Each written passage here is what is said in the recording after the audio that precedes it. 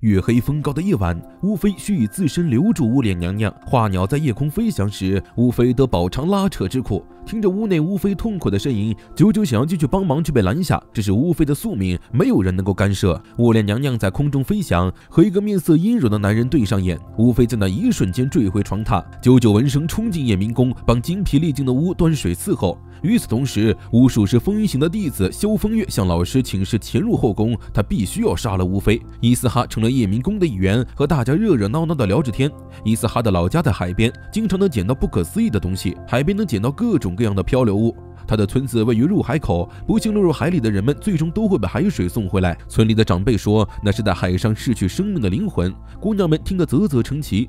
新屋庙内，夏高俊找到薛于勇，问他的数月之夜乌妃会发生什么。他知道乌妃有事瞒着他。薛于勇奇怪，皇上既然已经知道了乌妃的隐情，为什么还要和他纠缠？夏高俊只说他身为皇帝，有义务了解乌妃。上任乌妃丽娘在交接乌妃之位时，曾告诉过薛于勇。薛于勇当时没见过丽娘，而是去世的丽娘在他面前现身。原来丽娘的老家就是他侍奉的主家，他们师出同门，是青梅竹马。丽娘被选为乌妃之后，她就进了东官府。当时若要成为官吏，必须是名门之后，只有东官府愿意接纳庶民。他成为东官之后，开创了平民入关的先例。薛于勇培养了不少人才，打算退休隐居。在此之前，夏高俊希望他能去见乌妃一面，和他说说关于丽娘的事。深夜，乌妃突然听到有人呼唤她，宫女安慧兰来到夜明宫有事相求。她在水中听到了从前侍奉的主子奚婉玲的声音，她想求乌妃让主子解脱。婉玲是个美丽动人的大家闺秀，琴技高超，笑容宛如芍药，声音如清水般清澈。当时她发誓要让主子成为当今最美的嫔妃。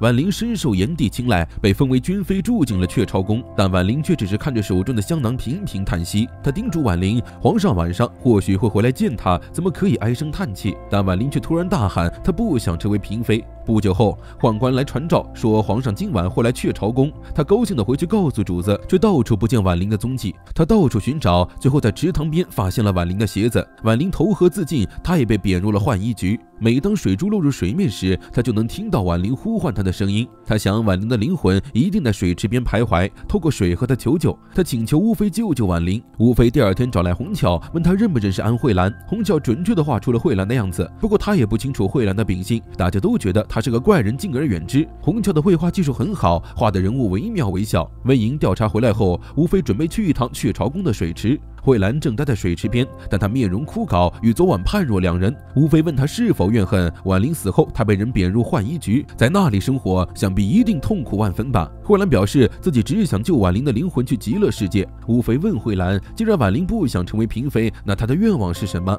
婉玲入宫前，曾有贼人入侵了她的闺房，她半夜惊醒后派人抓捕，最后抓到了一位经常来访的书商，书商被就地斩首。所幸这件事也没有传到皇帝耳朵里，婉玲也顺利进宫。慧兰庆幸自己在那晚阻止了书商。乌妃问她婉玲是否喜欢书商，慧兰并不在乎，因为婉玲要成为皇帝身边最受宠的嫔妃，洗礼后宫，为娘家带来荣华富贵。这时慧兰再次听到婉玲的声音。乌妃问她听到声音的时候，她在畏惧什么？婉玲投河那天到底发生了什么？虽然婉玲心有所属，仍下定决心进宫，但是又为什么会选择自尽？慧兰最终还是将真相说了出来。婉玲总是随身携带一个小香囊，香囊里装的是带着血腥味的泥土，但是书商被斩首时滴落在土里的血。为了让婉玲忘记书商，她将香囊里的土撒在地上践踏，还口口声声说是为了婉玲好。乌妃摇头，慧兰从未真爱过她的主子。慧兰失声痛哭，是她将主子教导成了端庄大方的嫔妃。她对主子鞠躬尽瘁，但婉玲却做出如此不知感恩之举。她知道婉玲是被她逼死的，她害怕婉玲怨恨自己，将自己拉入池底。她恳求乌妃救救自己，但乌妃却说自己无能为力。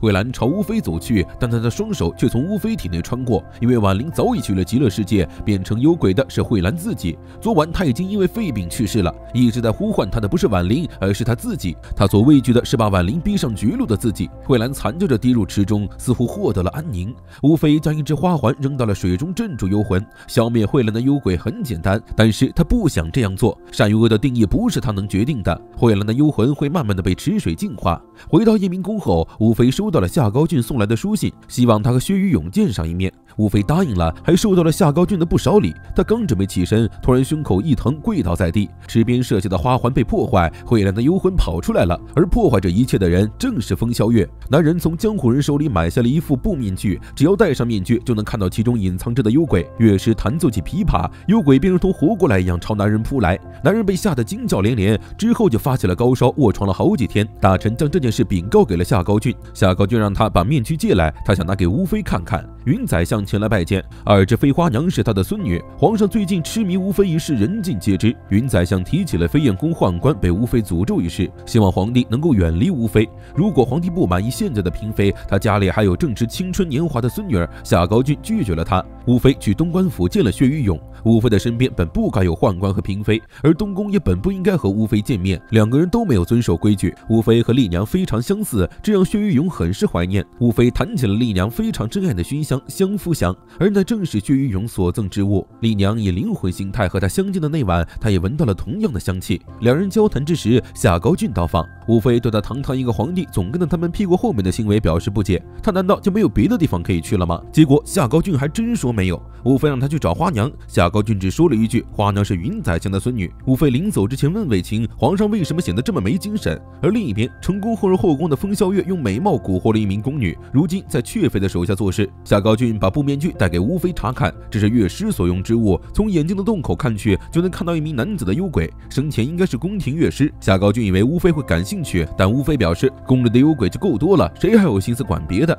夏高俊要收起来，吴妃又不让了，问他知不知道幽鬼的真实身份。听说幽鬼会在听到音乐之后回头，但是在夏高俊戴上面具之后，叫来乐师演奏，却什么都没有发生。面具似乎是宴席上名为赤雀的旅游艺人所用，两者之间或许有联系。吴妃让卫青把温莹找来，他在入宫之前就是赤雀的艺人。卫青有些惊讶，宦官从不轻易提起自己的身世，看来吴妃深受他们的信任。温莹告诉吴妃，赤雀乐师弹奏的琵琶是从异国传来的五弦琵琶，虽然赤雀已经离开了京城，但恰好宁光阁里收藏着五弦琵琶。夏高俊表示准备好就通知他。温莹似乎有些在意赤雀的情况，伊斯哈来向他道谢，多亏了温莹的谏言，他才能留在这里。正巧皇帝赏赐了李子过来，于是大家一起分李子吃。久久提到伊斯哈之前的师傅突然重病，据说是因为在乌妃眼里看到了怪物。淡海过来让乌妃前往敖之殿，乐师左丘正在这五弦琵琶等候。琵琶声响起后，布面具里的幽鬼果然回头朝他扑来，顺着眼睛的方向想要往外爬。而这个幽鬼左丘居然认识，他名为祈福世华，是为了琵琶而生的人。他擅长弹奏五弦琵琶，无人能弹奏得像他一样美妙的音色。但是他行为孤僻，不与人交谈，渐渐的就不再被邀请出席宴会。但即便如此，他仍旧不断磨练琴技，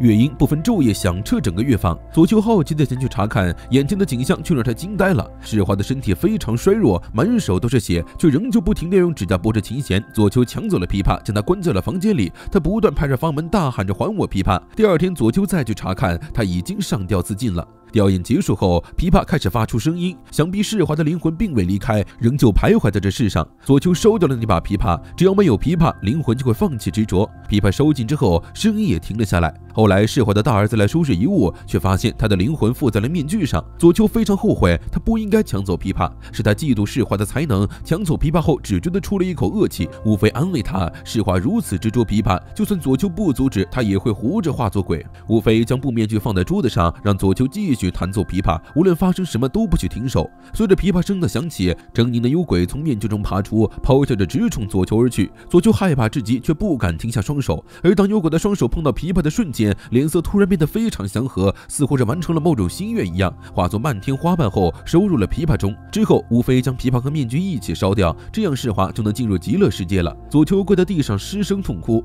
吴妃有些伤感，他能为幽鬼做的也只有这些了。夏高俊觉得吴妃比起开始更愿意表达自己的感受，而他拯救幽鬼，而有人因此而得救，他所救的人比自己想象中的多。吴妃有些动容，夏高俊让卫青送他回宫。